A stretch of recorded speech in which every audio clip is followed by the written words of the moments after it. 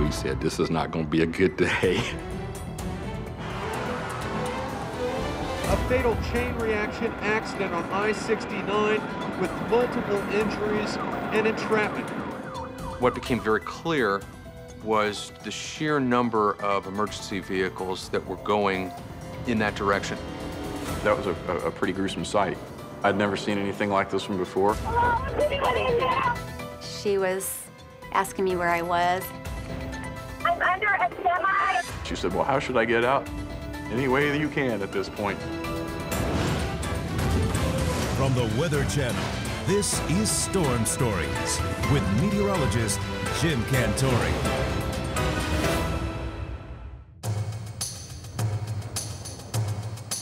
Midwestern winters are notoriously punishing. Freezing rain, heavy snow, bitter cold. Evidence of these brutal conditions comes early in 2009 when moisture from the Gulf of Mexico collides with an Arctic high-pressure system and cripples the region for several days in late January. An ice storm paralyzes Kentucky, knocking out power for weeks. Most of neighboring Indiana escapes the ice, but not the precipitation. A massive snowfall blankets the state. I think if you look at the statistics, you say, well, that's not a bad snow season in Indianapolis. It only ran maybe a couple of inches above average. Chuck Lofton has been forecasting weather for greater Indianapolis for 25 years. But what was unique about this particular winter was the bad weather came in clusters. The end of January, you had about a foot of snow on the ground and then several days of melting, and that led up to the day of the accident. The accident? 35 vehicles strewn across one of the busiest highways in Indiana. It will be the biggest pileup in state history. This was a gigantic mess. I'd never seen anything like this one before. That was a first. It was a first to see something that big. It was chaotic. February 3rd, the day starts out looking like just another blustery winter morning. This is Channel 13 Eyewitness News Sunrise. Thanks for joining us. 21 degrees right now. Not too bad out there. Chilly, but we're calm. Chuck Lofton joins us with a look at maybe a little bit of snow, but it doesn't look like too bad. No, not a lot of snow, about an inch or two. 1 or 2 inches of snow, nothing compared to the previous week. But barely 2 hours later, Chuck's outlook changes dramatically. Large area of snow started moving in from the west. I thought, we've got a problem here. The snow was increasing both in intensity and in the area of coverage. This was more than an inch or two of snow. This was double that. It seems like when it snows or rains, we're busy. So if you like to be busy, you like bad weather. Firefighter Scott Zellhart and his colleagues work out of Station 94 in Fishers, Indiana, a northeastern Indianapolis suburb along Interstate 69. A call for a serious accident with an inverted vehicle came out on the interstate. Our dispatcher added us on it. The temperature is 11 degrees, well below freezing. The snowmelt from last week's storm is now refreezing into a layer of slick black ice. A disaster for speeding drivers. Just ask Chuck Lofton's colleague, reporter Chris Proffitt. Even when it snows, I think people think I'm invincible. Running past others, and we always say to ourselves, we'll be doing that story next. Impatient drivers and icy roads are an especially deadly combination in this metro area. Because of the geographic location of Indianapolis, we get an awful lot of truck traffic. Trucks do not stop as quickly on slick roads, but the cars are still traveling just as quick as if they were behind a car. And so that combination means that you can have some real problems. Already this morning, reporter Chris Proffitt and his cameraman are covering a car accident. It's one of many traffic calls being fielded by area police and fire departments. We sort of knew just by listening to scanner traffic, radio scanner traffic, that it was a bad morning. We go out on the interstate and we saw accidents one after the other.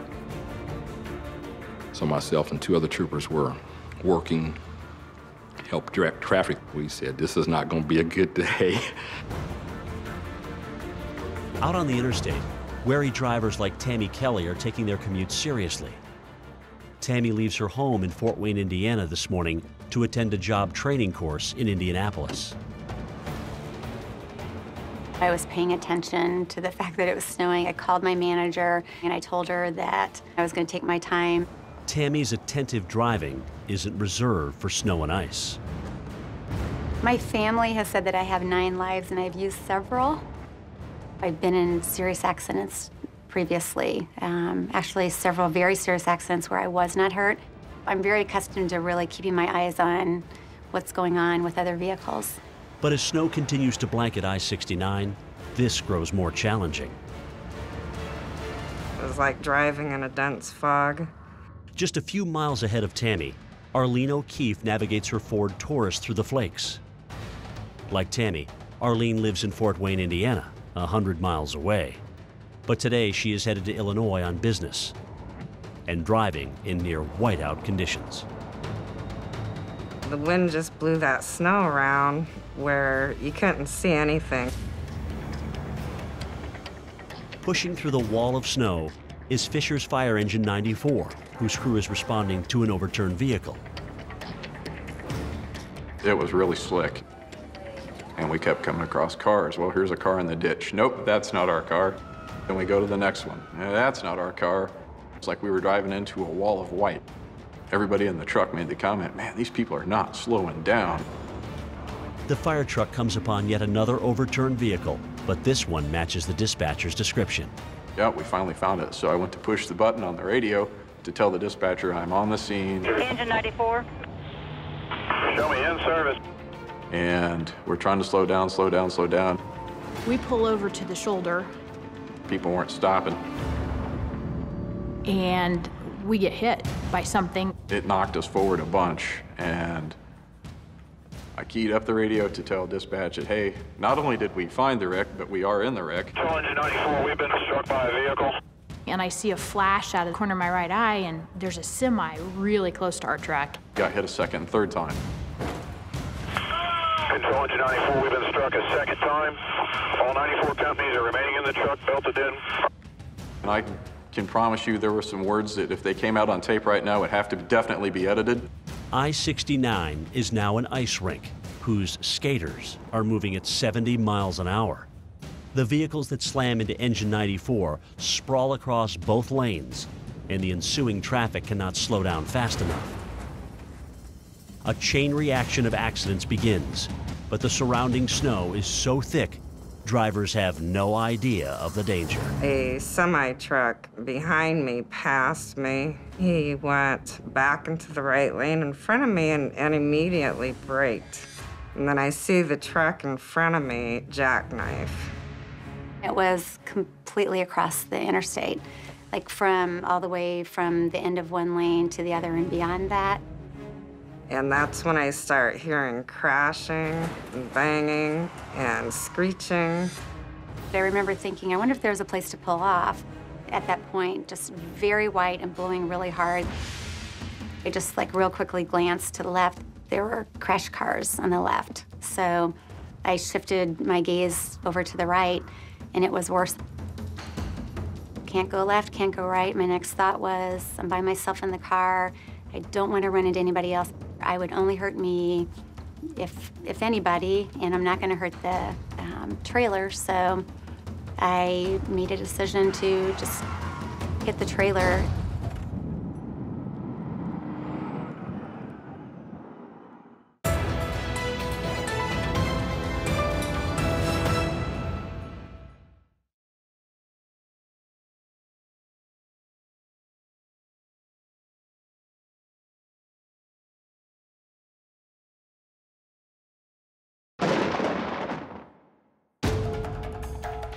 A massive pileup has begun on snow-choked I-69.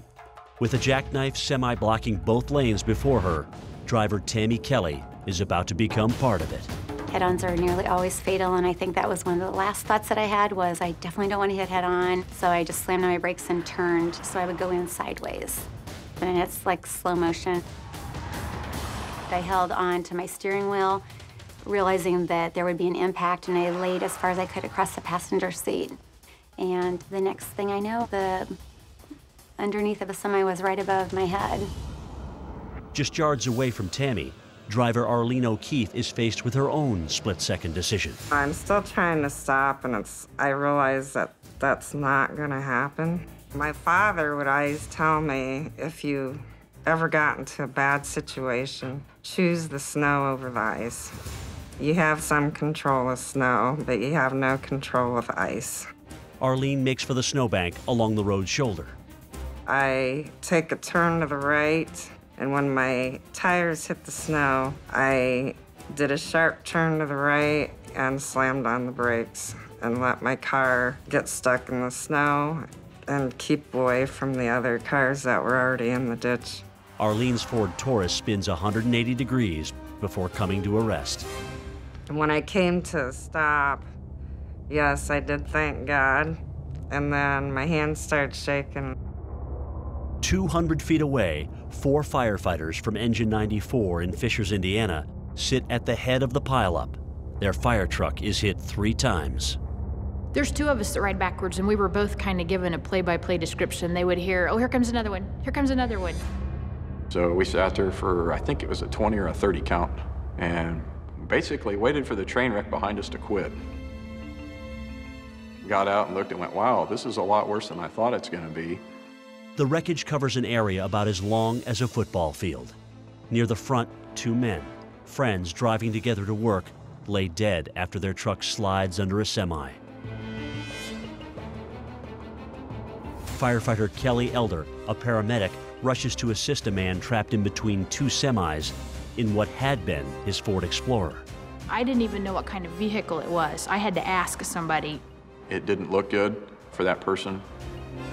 That was a pretty gruesome sight. Where we were working to remove him from was about where the gas filler cap is.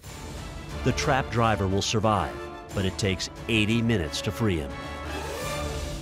Unaware of the pileup just a few miles away, reporter Chris Profit and his cameraman are also out on I-69, filming a woman whose car slid into a guardrail. Suddenly, the emergency personnel that were there to help her were gone. And I thought, well, where are they going? She's still here. Well, we found out where they were going. Chris and his cameraman are quick to follow. What became very clear was the sheer number of emergency vehicles that were going in that direction. The problem was they were going northbound and southbound lanes. So you know that something's going on. That means the interstate has been shut down. By no means did I grasp how big that was until I finally got there, got out of the car, and saw what I saw.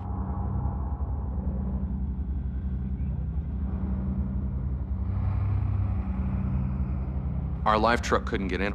I remember using my cell phone and taking images, just scanning sort of the length of this and sending it back to the station.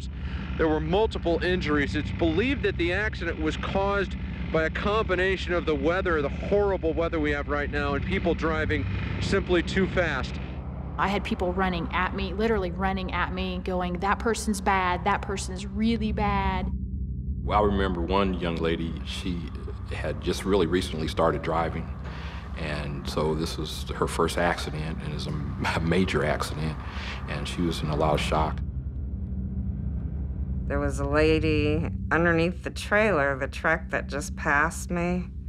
Her car was stuck underneath the trailer, and she was trapped. That woman is Tammy Kelly, who amazingly is conscious and trying to get her bearings. I don't know that I was unconscious for a few seconds, or maybe God made it so that that wouldn't be anything that I would remember. But I heard the voice of the OnStar lady, and that was the first human voice that I heard, and she was asking me where I was. I have the 911 center on the line. Go ahead. I'm under a semi on I-69. The jackknife semi peels back the roof of Tammy's Saturn Aura as she drives under it. Glass showers the pavement. And it was cold, cold, cold. Snow was kind of coming in under the semi and a little bit into my car because I was like I had a convertible at that point. Yet astonishingly, Tammy is not in much pain. I was still holding on really tight to the steering wheel, and so I had to cut on my wrist. It was bleeding, but I wasn't concerned with that so much as it's 11 degrees. Tammy's leg is pinned under the steering wheel, and the passenger seat is covered in glass and twisted metal. But propped on her elbows, she manages to find her cell phone. My husband had a meeting at 9, so he's probably still in his meeting. So instead of calling my husband, I called my boss, and I think a couple of times in a row said, I'm okay, I'm okay. For the next hour, Tammy waits for emergency crews to slog their way back to her car at the rear of the pileup. But the weather makes the rescuers' job extremely difficult.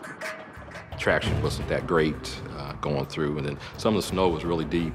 It was real hard to move around because there were so many, either you had to climb over or duck under. There was antifreeze flowing out of a truck, so you had to be careful that you didn't step in stuff, and it was slick. We saw people slipping and falling. And I see a lot of people walking around crying, and people hurt, and people still in their vehicles trapped and pinned. And it was just a horrific sign of things that were there. It's really kind of undescribable. By the time firefighter Scott Zellhart reaches Tammy's car, he thinks he's already too late.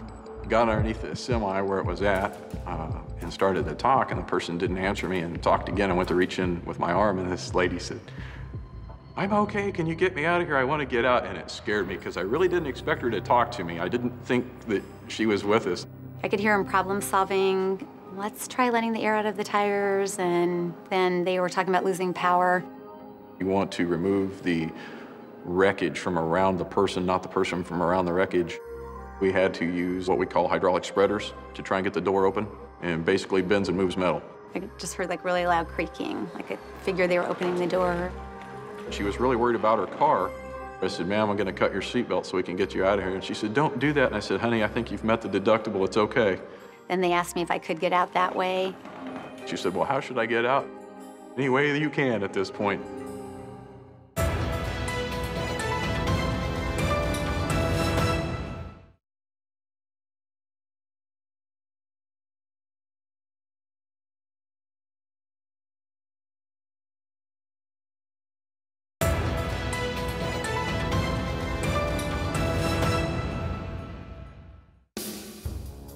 Her car is totaled, yet Tammy Kelly is about to walk away from a 35-car pileup. I just finally got my legs out and did kind of the limbo to get out from under that railing.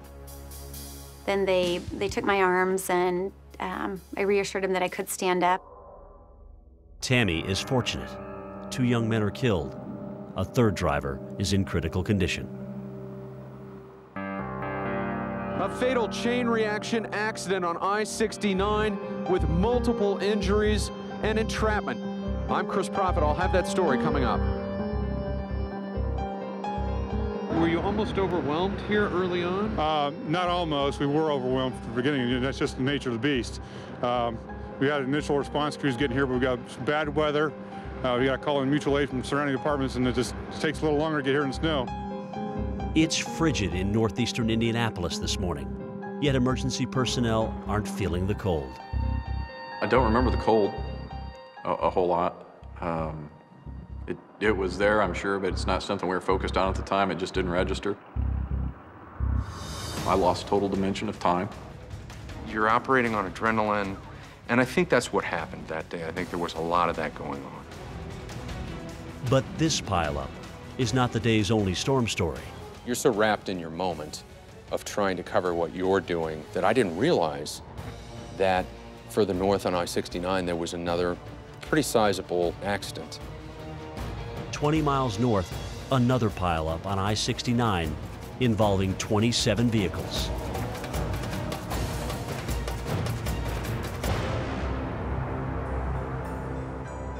More than an inch of snow per hour is falling on northeastern Indiana this morning. Much faster than snowplows can clear it.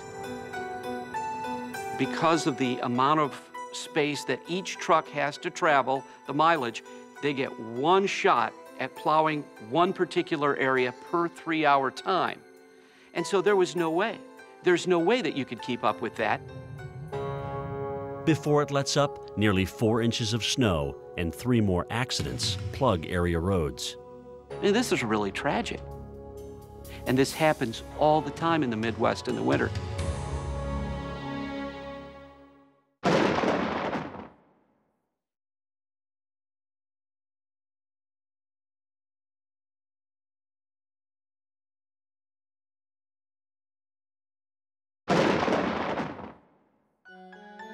Out on I-69, tow trucks wait to haul 35 vehicles away from the scene of the largest pileup in Indiana history. But before the day is out, the highway is cleared, the sun begins shining. And though it tragically took 2 lives, many feel grateful the accident wasn't worse. It was very fortunate where it occurred. There's a new emergency room hospital located just up the road within a couple miles. There is no question that retaining cable on the side of Interstate 69 saved lives because it kept the cars from moving to the opposing lane of traffic. I just thank God that, you know, there were more fatalities out there. For the Weather Channel, I'm meteorologist Jim Cantori. Your local forecast is next.